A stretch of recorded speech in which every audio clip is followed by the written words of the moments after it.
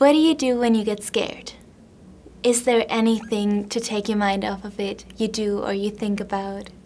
Wow, that's a really interesting question.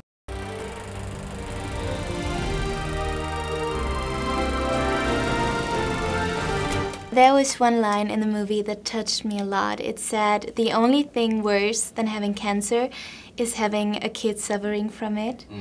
You are playing Hazel's parents. How do they deal with it? Well, they deal with it, I mean, first of all, by trying to figure out every possible way of keeping her healthy and happy. Yeah. You know, from trying to keep the air clean in the house. We talked about all these little details that we would do as parents. Trying to get her out of the house to walk around, to, you know, and getting her on a date is great. Of course, I have that scene, but we're also worried that she'll get hurt, of course. We don't, but the idea of her being with a guy and having that opportunity is the most incredible thing in the world. To know love, you know. To know love, which is such a gift that she gets for us. You need to be a teenager. If you want me to be a teenager, you don't send me to support group. You gotta give me a fake ID so that I can go to clubs and take pot. You don't take pot? That is the kind of thing I would know with a fake ID. You know, it was an incredible gift that John Green wrote. Parents who I think represent our time and our culture so beautifully. These aren't parents of the 1950s.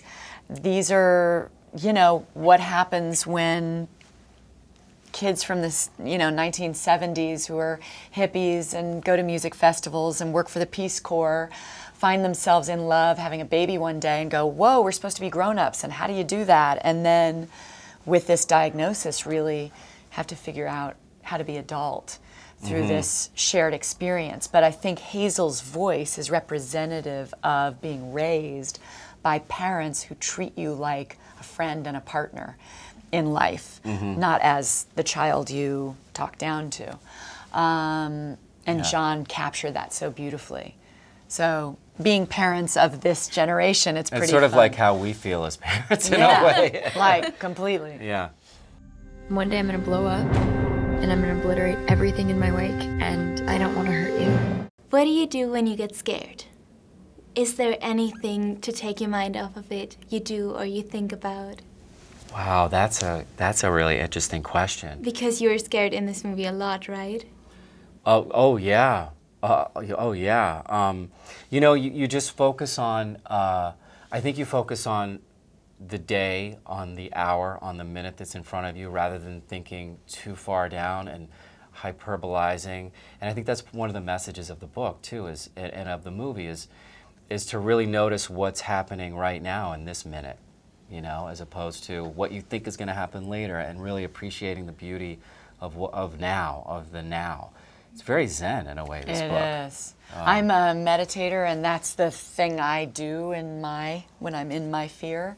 But it is a very meditative message, and just trying to focus on what we have at this moment and bring your attention to that and the gift of that moment, as Anne Frank is sort of the heroine of the story in that way, finding the beauty in this moment.